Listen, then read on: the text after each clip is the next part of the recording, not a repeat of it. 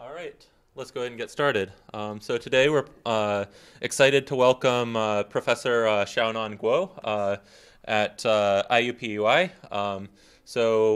Before joining IUPUI, Xiaonan was a research assistant or a research associate at Stevens Institute of Technology.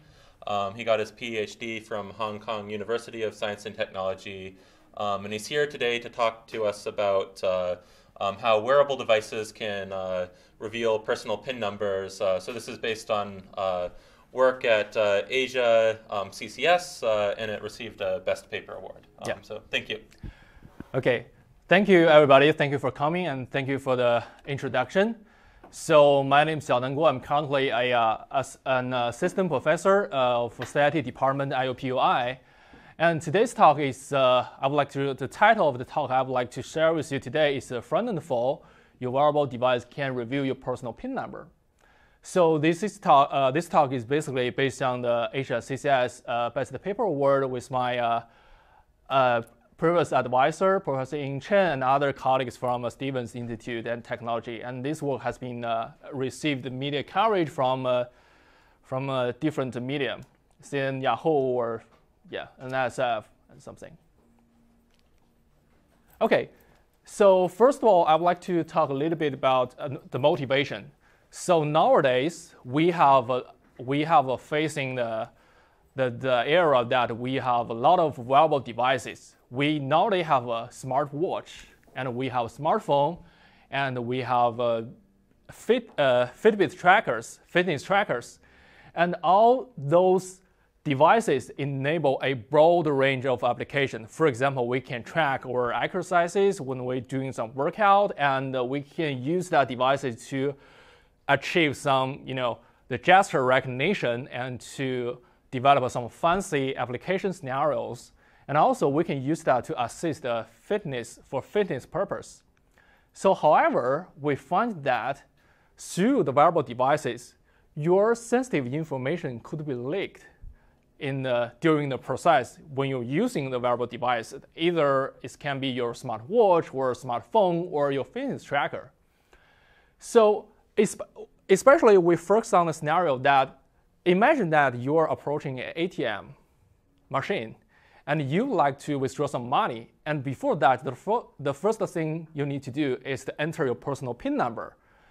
And what about if you wear your smartwatch on your wrist and use that hand to enter your personal PIN number? So that's the scenario in the ATM machine. And also for electronic doors, if you would like to enter some authorized only area or some space or some classroom or some rooms that need to enter some PIN number through electronic door lock. And also, for the keypad-controlled server, you need to enter some PIN number so that you can access some services and authorize some transactions. So all of these scenarios involve key-based entering during the process. And also, if you wear wearable devices, the sensitive information could be leaked. Okay, let's first review some traditional attack. So previously, for example, the adversary can sense or can obtain your personal PIN number through shoulder surfing, right? The adversary can see or just see your PIN number, and when the adversary just behind you, and when you enter your personal PIN number on an ATM machine, and also some adversary can install a hidden camera on the ATM machine, or some prefer to use the keypad overlay to put a fake key on top of the real keypad of the ATM. And in addition, some adversaries use ATM skimmer that when you use your real card, they can store your information when you swipe your debit card. And those traditional attacks require direct visual contact to the key entry actions, and also additional installation is usually needed. For example, the hidden camera, the keypad overlay, and ATM skimmer. Okay, so back to the research community, there's some researchers says, hey, we can use audio-based and can launch a vibration-based tag. So how about we just put a smartphone besides, or just put besides your keyboard, and when you are typing something, so the vibration propagates through the table, and then the smartphone can sense the vibration, and then they can use some machine learning technique to guess or to obtain your personal PIN number or whatever you tapped on the keyboard. And some researchers say that they can also achieve the smartwatch-based tag. For example, they also mentioned that so once you wear a smartwatch on your wrist, and when you're typing something, and they can use some machine learning technique, use training data, and they use a linguistic model, and so those sort of things to derive your personal PIN number. So, however, those attacks do have some limitations. So, first of all, the audio-based and the vibration-based attack rely on the linguistic model and label the training data. We have to collect some training data in advance. For example, we have to collect a different number of times of key clicks in advance to obtain the training data, and such kind of technique is sensitive to environment noise. And also for the smartwatch-based attack, it's hard to deal with non-contextual input such as pins, because previously they focused on the linguistic model. For example, tap some English words, English vocabularies, you can infer based on linguistic model. But for the personal PIN number, it's kind of like a random sequence of numbers. There's no hidden relationship between any two digits. So this is those traditional attacks is difficult to recover the fine-grained hand movement trajectory, so that they cannot recover the personal PIN number without training data, without linguistic model. Oops. Okay, so our solution here is to provide a training-free, there is no training phase, and contextual-free key entry inference system, and we do not rely on any linguistic model. And without additional devices, we only rely on your smartwatch and your smartphone, and such kind of solution not subject to environment noise. So that's our objective to provide such a solution. So the basic idea is that, so we do not have training data, we do not use training data. So our goal is to try to exploit embedded sensor in wearable devices. And those embedded sensor in wearable devices can capture the dynamic of the key entry activities. And such information from the key entry activities can help us or can leveraged by the adversary to derive a fine-grained hand movement trajectory of the key entry. Okay, so the intuition behind is that when the key press, in the key pressing, so your hand is basically accelerates towards the key, and then stops, deaccelerates when your finger touch the bottom of the key due to the force, due to a reaction of the key bottom, and then when you move from one key to another, especially from between two consecutive key numbers, and actually your hand is basically accelerates first and deaccelerates, then stopped on top of the next key. So when you reach the position of the next key, you stop. So basically, we can see that this is accelerometer, accelerations from accelerometer when you wear a smartwatch, and we can see that we can have the key click, the first key click, and the second key click, and we can know there's a hand movement between the two key clicks. So that's the intuition behind our basic idea. Okay, so then we can infer the pricing point, the releasing point, and the pricing point. So those points are essential, are basic elements for us to calculate the fine-grained hand movements. So why we can do that? Because nowadays the smartphone or smartwatch fitness trackers, they do equip or integrated the accelerometers, the gyroscope or magnetometers. So for example, the accelerometer can measure the accelerations, and gyroscope can measure the orientation of the different axes of the objects. And also the magnetometer can measure the magnetic field strength. Oops.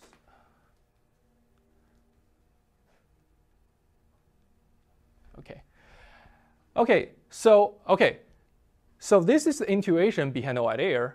Next, I would like to say that there's some potential or that there's some possible attacking scenario. So basically, the first attacking scenario we consider is malware-based attack. So suppose that the adversary can install a malware on the smartwatch, and then the malware can transmit the data to the remote adversary's phones. So this can be achieved, for example, if the adversary approaching you, so hey, I just developed a fitness application app, so why don't you just try it on? And you install the app, but basically it does install the sensor data, but it will send the sensor data to the remote server, probably a remote adversary's phone. And also, the adversary can also install some malware on your smartphone, because sometimes your smartwatch may send some data to your smartphone, and once your smartphone installed a malware, and the malware can send the data, the sensor data, to the remote server belongs to the adversary. And this is the first attacking scenario. Another attacking scenario can be the wireless sniffing attack. Because we all know that nowadays the smartwatch is paired with user's phone via Bluetooth, because they would like to synchronize some data, synchronize time, and transmit some data, share some data with your devices, right? And what about if there's some attacker is like mine in the middle and sniffing the Bluetooth traffic? And there's some papers talking about sniffing the Bluetooth traffic. So we can use that kind of technique to achieve these attacking scenarios. So those are the two attacking scenarios we're mainly talking about.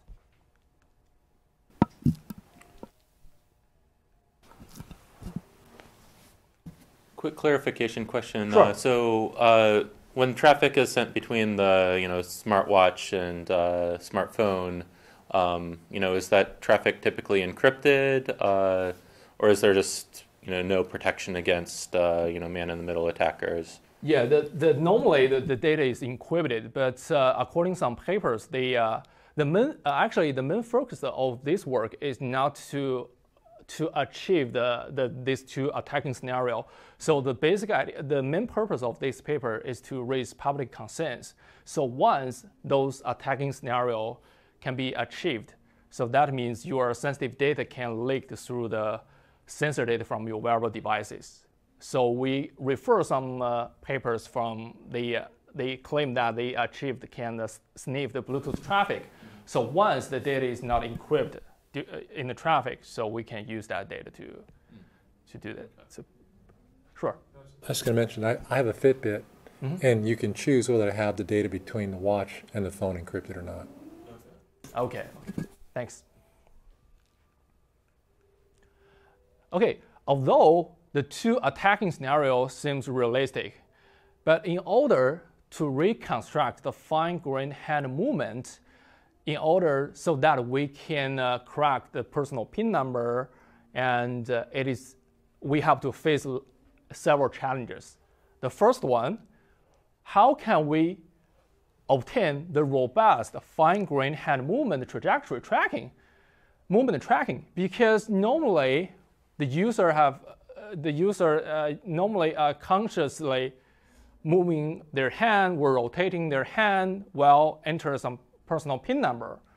And also, we would like to propose a training-free key entry recognition. That means we do not have training data in advance, and there's no linguistic model. We do not have knowledge of dictionary, and also we would like to recover the PIN number without contextual information, and also the sensing with the single free access wearable devices. Because remember that the sensor we obtained from wearable devices is defined in the wearable devices coordination system, but the PIN number actually is defined in the keypad system.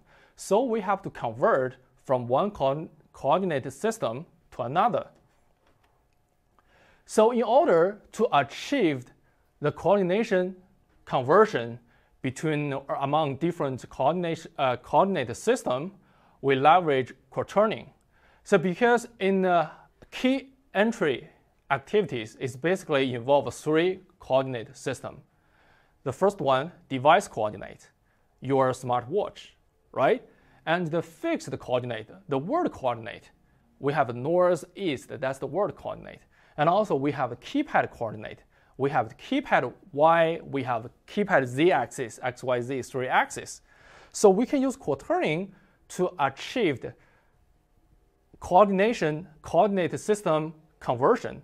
So we can basically use the quaterning is kind of like the mathematical representation of the rotation about the angle, and then we can use that to change the sensor rating in device coordinate to the sensor rating in word coordinate based on the simple equation listed here. And also the quaterning value is readily available from the Android API. So that means we can directly extract the quaterning value from your Android device, either in smartphone or smartwatch. So this provide a very convenient way for us to convert among different coordination systems. And here is the basic framework of our system. So first, we take the inputs of motion sensor ratings. So basically, it's the accelerations and the gyroscope and the quaterning data. And basically, quaterning data is the sensor fusion from accelerometer and the gyroscope. And then we perform the key click detection and trace segmentation. And then we perform data calibration by leveraging quaterning-based coordination alignment and perform noise reduction. And our framework has 2 main tasks. The first task is distance estimation. We divide the whole hand movement trajectory into several key clicks and the traces while trace segmentation. And for each of the segments, we use the task to calculate the distance by pointing out the starting and ending point of a key entry activity and perform the distance calculation. And then the second task is direction derivation. We use quaterning determinations technique and propose a slope-based angle calculation to derive the direction of one segment. And then once we get the distance and the direction of each segment, we have to concatenate all of these segments, and then we propose a backward subpath integration. That is, that we propose a point-wise Euclidean distance accumulations technique that we can reconstruct, and we can recover the key sequence by using the tree-based key sequence derivation. And then I will talk about this in detail. So the first one is the fine-grained subpath recovery. So suppose in this example, the user's inputs 5, 4, 1, 9, and enter. Because by assumption that we assume the user will normally enter the enter key by the end of the pin sequence. That's usually the case. The system requires you to enter the enter key. So then we have 4 subpaths subpaths and 5 clicks.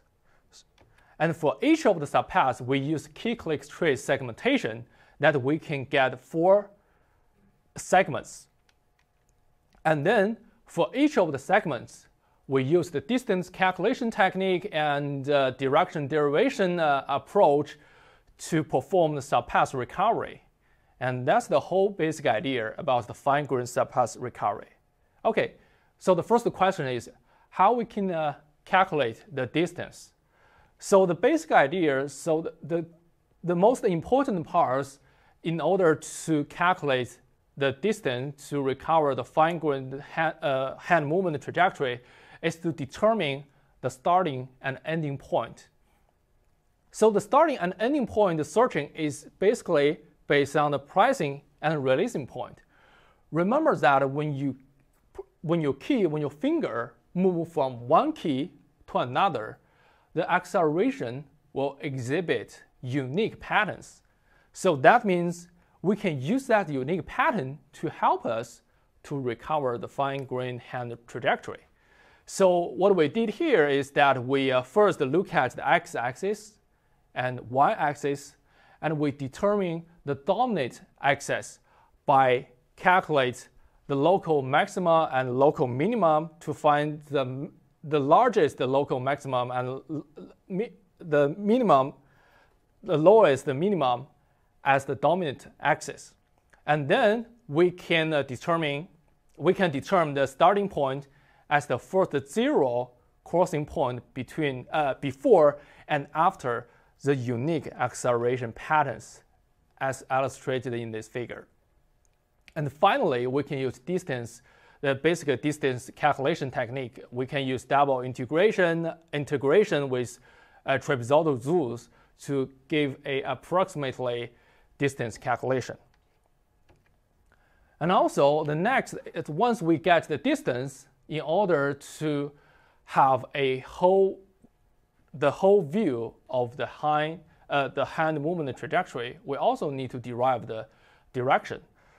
So we define the direction as the positive x-axis and counterclockwise, the angle from the positive axis and counterclockwise to the path itself. And then we can use arctangent to calculate the theta. But remember that the theta range is between 0 to 90 degrees. And then we can use quadrant determination technique to determine which quadrant the theta belongs to. And then we can convert from 0 to 90 degrees to 0 to 360. So once we have this subpath recovery and we have calculate the distance between two consecutive keys, and we have a direction of the hand movement from one key to another. So can we just simply naively integrate the path with the distance and the direction? The answer is no, because once we naively integrate the path, sometimes the error will accumulate it because we have several segments. For each of the segments, there could be some error. And once we integrate those paths together, the error can be accumulated along the path. So in this example, the estimated number as 529, but actually the correct pin sequence could be, the ground truth could be 419. So that's the problem. So in order to overcome these challenges, we provide a point-wise Euclidean distance accumulation. So the basic idea is that for each of the segments, we calculate the distance between the ending point to any of the candidate list. So the candidate means the any keys in the keypad. For example, I use one example to illustrate the whole process. So here is an example of the candidate sequence 846. For example, we have a several segments, and we have the distance and the directions. So we calculate the distance between the different candidates. So we first show the candidate sequence 846. So we first put the subpath 3 because the last key is the enter key. So here we assume we only have 4 numbers. So that means we have 3 subpaths. And then we can calculate the Euclidean distance as here, and we can calculate Euclidean distance, and then we can put the starting point of the third subpath to the candidate key, and then start calculating the second subpath from the candidate. It's different from the previous naively integration. So then we calculate subpath by calculating the Euclidean distance with the candidate key, the key 4. And then we accumulate the Euclidean distance and until we reach the first subpath. So we can get the value number here. And then we calculate all the possible candidates. And for each of the candidates, we have the output. That is the value of the accumulated Euclidean distance. And then we can see that we only need to find the minimum accumulated Euclidean distance that in this example is 4, 1, is 9. And then back to the enter key. So we review the pin sequence at 4, 1, 9. That's the output of our system. So for this work, I didn't talk about the experimental methodology. For this work, we try 3 different keypads. The first one is a real ATM machine. We did conduct some experiment in a real ATM machine, and also we brought a detachable ATM pad, and we conduct experiments on detachable ATM pad. That's the ATM pad from a real ATM machine. And also we conducted some experiments on the keyboard number pad as we used in the desktop over here. And also we tested 3 wearable devices. 2 of them are smartwatch, and one is Inversense MPU 9150. And the MPU is IMU, is inertial management unit. So basically, the reason we use these 3 different devices, the first reason is that we can configure them to different sampling rate, so that we can examine how the sampling rate affects our system performance. And then, because the MPU is widely used in nowadays wearable devices, either in your smartphone or in your smartwatch, and they share the similar sensor chips that have accelerometer and gyroscope magnetometers. And we recruited 20 volunteers to help us to collect the data. And also for all the data collection, we require them just to enter any 4-digit pin sequences, either by, and then that means we have 5 key clicks. And the evaluation metric is top key success rate and the number of trials until success. And also, in addition, we developed a crack ATM pin app that we develop. We send the data. We ask the smartwatch to send the data directly from the smartwatch to a smartphone via Bluetooth. And then in the smartphone, we record the sensor data, including accelerometers and including the quaternings. And then we can use that to store data. And then we process the data offline to crack the personal PIN number. And in addition, we develop a MATLAB GUI that shows the whole process. So we have on the right-hand side, we have input as the accelerometer ratings, and we have quaterning ratings. And then, for example, you can see that This is the sensor data in variable coordination system before coordination alignment. So you can see that the XY axis is not in the horizontal line equals to 0 acceleration. But once we use quaterning to convert the raw sensor data from variables to the fixed coordination system, over here we can see that it perfectly aligned to the fixed coordination system.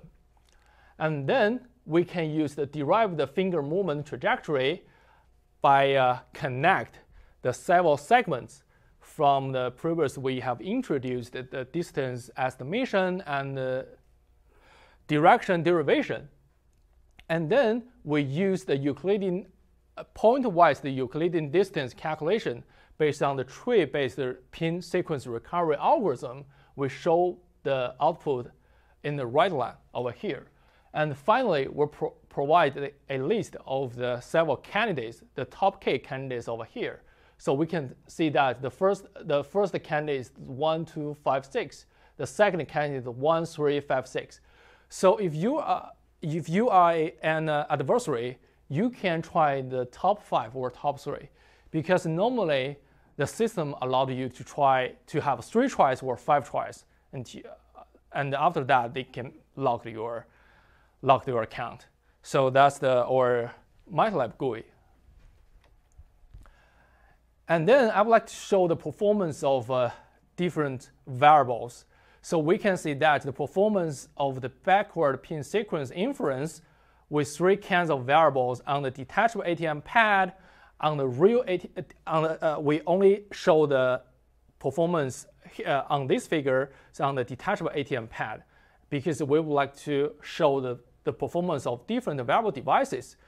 So basically, we have 3 devices, the LG W150 and working at 200 Hertz, and we have IMU working at 100 Hertz, and we have Moto 360 working at 25 Hertz. And we can draw the conclusion that so the higher sampling rate leads to higher successful rate. This implies we can propose some countermeasures. For example, we can lower the sampling rate and to some extent so that we can lower the successful rate of the adversary. And also, on the right-hand side, we show that the adversary can break over 97% of the pin entries from the LG watch and the IMU within 5 tries, and 90% for Moto 360. So that shows that we would like to show to raise the public concern, while those figures that we have to pay attention to the wearable devices, especially when you enter your personal PIN number, use the same hand that you wear your wearables on your wrist. So that's the purpose of this work. Sure. So I guess quick question about the slide. Right, so users tend not to pick uniformly random pins. Do you take that into account in this model, or is it possible that the attack rate would be even higher if you kind of incorporated a model of user-selected pins? Yeah, that's a really good question. So first of all, I have noticed that there are some papers talk about the user, the pin entry statistic models, where some model they collect some data and do some analysis. So in our work, we basically ask user you can enter whatever you want, because we don't want the user to enter his real ATM PIN numbers, but he don't need to tell us and just enter the PIN number. So probably that could be a future work. So probably we can involve the models to see whether we can improve the successful rate based on the model analysis. Okay, thanks.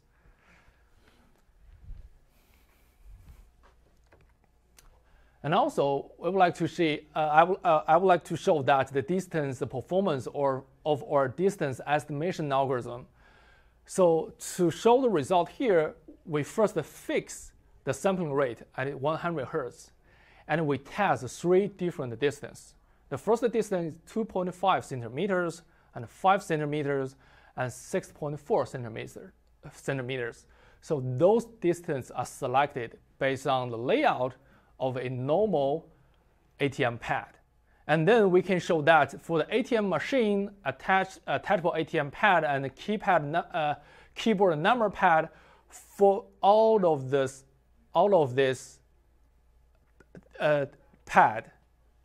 key entry pad, we can achieve a very small arrows for all of these different distance. For short, for medium, and for long are within 1 centimeter. That means we can achieve millimeter levels accuracy. So the mean error is only in the millimeter levels. And also we can see that the x-axis, we show the CDF plot about displacement derivation error for ATM machines for 3 different distance and detachable ATM pad and keyboard number pad, and we can draw the conclusion that the 80th percentile error are less than 1.5 centimeters. So finally, is our conclusion here is we would like to show that the wrist-worn wearable device can be exploited to recover the user's fine-grained hand movement, and we develop a pin sequence inference framework, and the system is training-free, doesn't rely on any linguistic model, and we can tolerate the error accumulated based on the different segments. And also, I would like to show some future research plan about this work, because once we have showed that it is possible for the user to leak some information from your wearable devices, but we would like to take one step further to ask a question whether we can explore your mobile payment PIN number on your mobile phone once you wear a wearable devices on that. And somebody can ask, okay, so for some system, we do have the patent PIN numbers. Can you also crack that? Or is the patent PIN number safe or not? So those can be our future research directions along this trend. Sure. I see you wear your watch on your left wrist, like I do. Yeah. Is your dominant hand your right hand? Yeah, actually my dominant hand is a right hand. Okay, so when you do a PIN pad in an ATM, or you do your security code on your phone, you do it with your dominant hand and you hold it with your other one. Yes. So most fitness trackers tell you not to wear the fitness tracker on your dominant hand, because what it does is it introduces error. It makes you appear more active than you are. Yes. So have you looked at how many people actually wear their Fitbit tracker or what have you on their dominant hand? And I would propose what you may find it's a very small subset. Yeah, I understand. So that's a really good question. And so first of all, I think most of the people will use their dominant hand to enter the PIN number. And sometimes, like me, I wear my watch on the non-dominant hand over here. But we do observe that there are some people, for example, they have a smartwatch or a normal watch on their non-dominant hand, and then they prefer to put their fitness trackers on the dominant hand. But I think that can be a countermeasure that do not, as you said, do not put the fitness tracker on the dominant hand. On one hand, it can introduce some errors. On the other hand, such a varying behavior can lead to a sensitive information leakage from your dominant hand. So I think that the purpose of this work is to raise the public concerns that do not wear, for example, one suggestion could be do not wear your wearable, for example, smartwatch on your dominant hand, and then just to avoid, use your dominant hand to enter your personal PIN number while with your wearables on the same hand wrist. So that's all for today's talk. So I'm happy to answer any questions. Thank you.